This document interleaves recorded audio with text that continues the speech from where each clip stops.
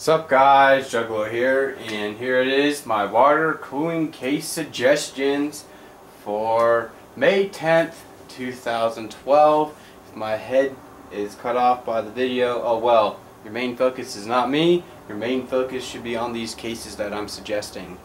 Alright, first up we have the Case Labs MH10 case, okay?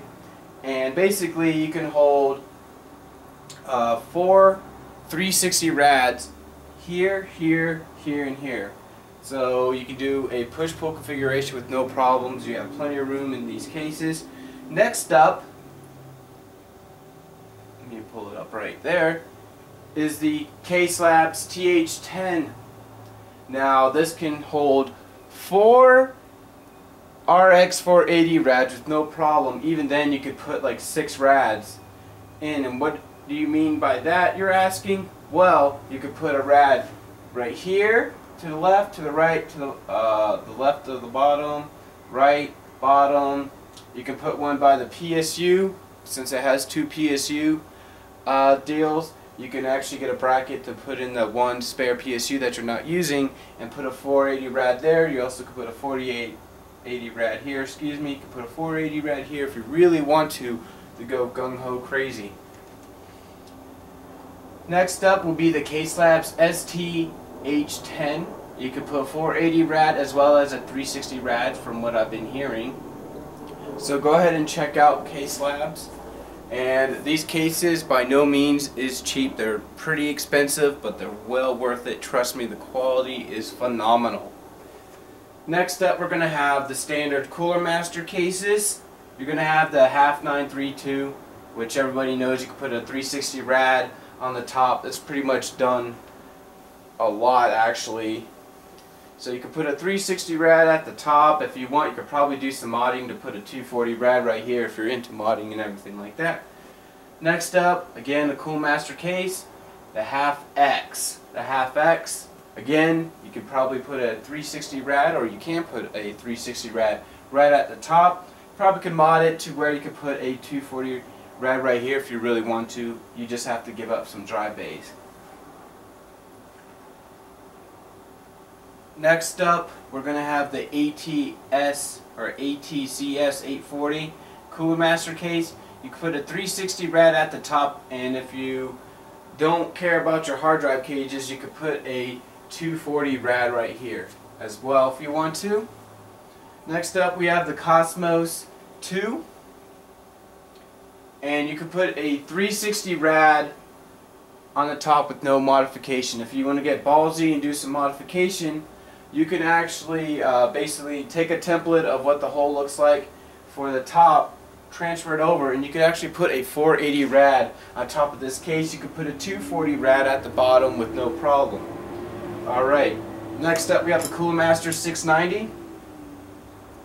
Now this is going to require you some modification. This is actually a buddy of mine's build, and what he did, he's just cut out a hole at the top, fit the rad in, and it was perfect. Alright, next up we have the Coolermaster Storm Scout, and someone suggested this to me. If you are into modification and you do not care about your dry bays whatsoever, you can actually have a 360 rad in the front with no problem. Perfect example is right here. Alright, next up we have the Cosmos S. Now, as you guys know, this was my first case for water cooling build, or a water cooling build I should say, and you can put a 360 rad with no problem. As adding other rads, you really don't have the space for it unless you want to do some mod, and you might be able to get that in there. So that is the Cosmos S case. Next up, we have the Silverstone Tj07. As you guys know, I had this case too.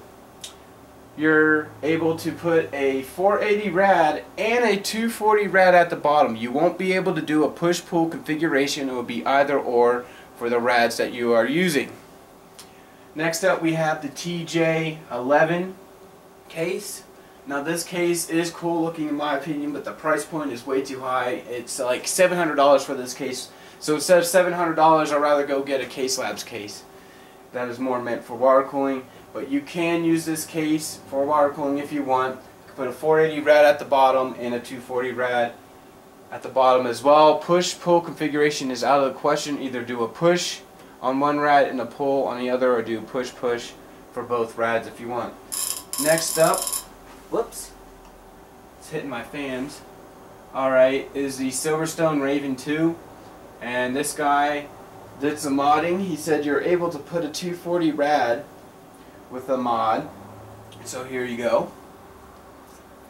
Next up is Nzxt PC. It's going to be the P80, and this right here can hold a 360 rad in the front, and I'm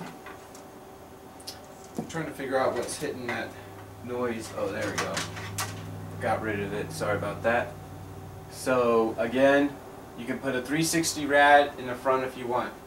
Next up is the Nzxt Tyr PC TAC X2000F. Now basically this is a ABS 595 case, which is what I have. What this will enable you to do is put a 360 rad in the front with no problem, the EX series preferably. Now if I'm mistaken and this isn't the 695 or the 595 case, this will probably be the 695 case, which you could put a 420 millimeter rad in front of the case if you want. Alright, next up is the Nzxt PC TAC A77B. You could put 240 rads, but it's going to require you to do some modification on the case. Basic tools you would probably need is a Dremel, a jigsaw if you have that handy, and some step bits.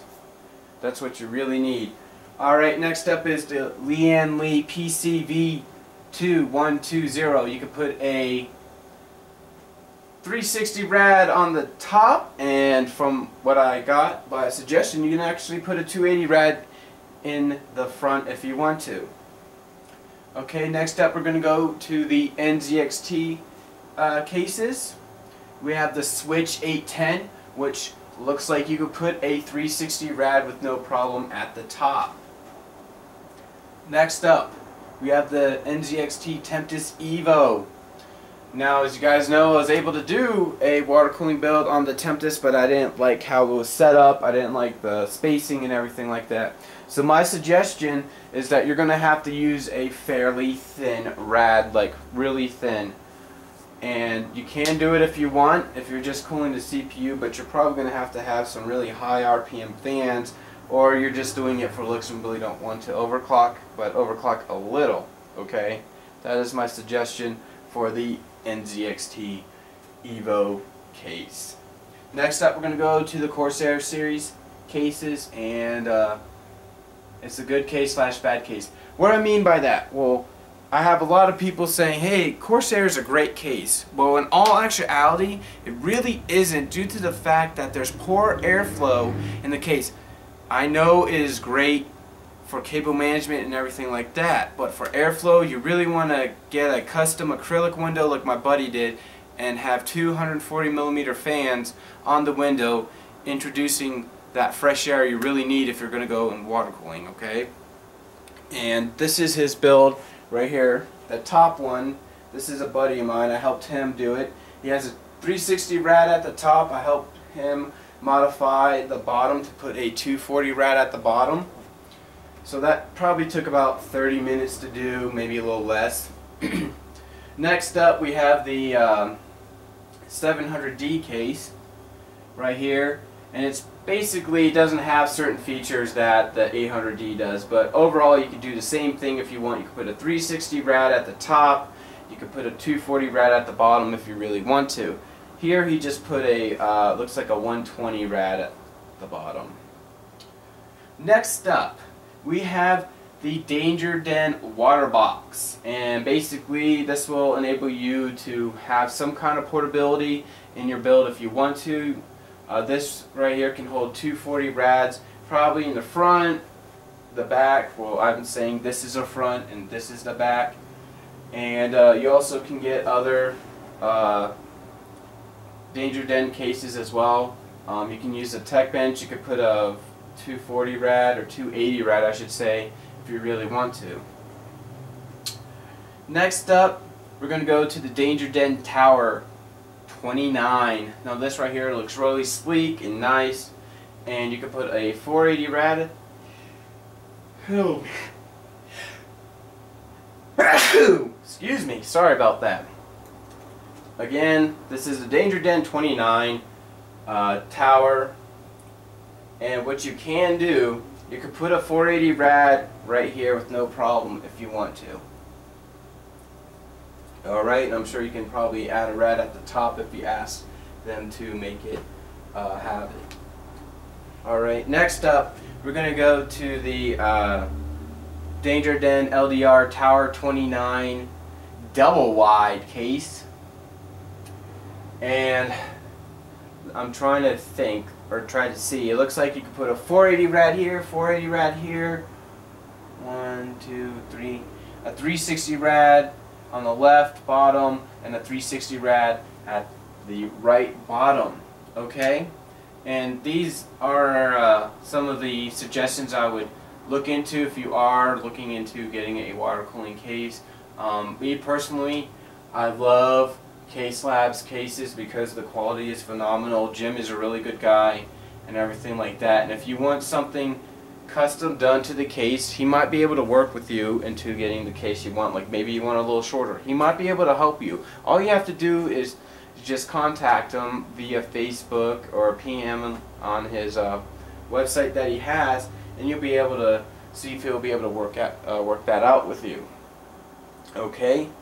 And this is my Case Labs all the way down to Danger Den water cooling case suggestions. This is specifically for custom loops. This isn't for the all-in-one coolers like the H70, H80, H100, H50, H60, so on and so forth, okay? Custom water cooling is what I'm aiming for, not all-in-one water cooling solutions. Alright?